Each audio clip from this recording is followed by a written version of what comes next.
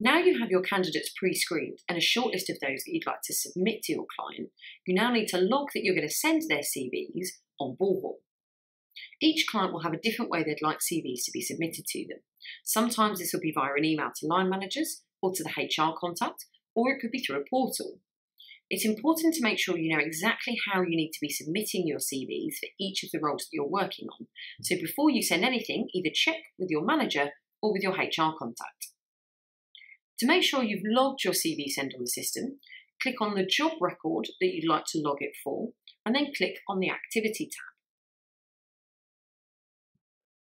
Once you've clicked on the Activity tab, you then need to click on the Job Activity drop-down to show your shortlisted candidates. Simply select those that you'd like to add as a CV send, and then log CV send without an email.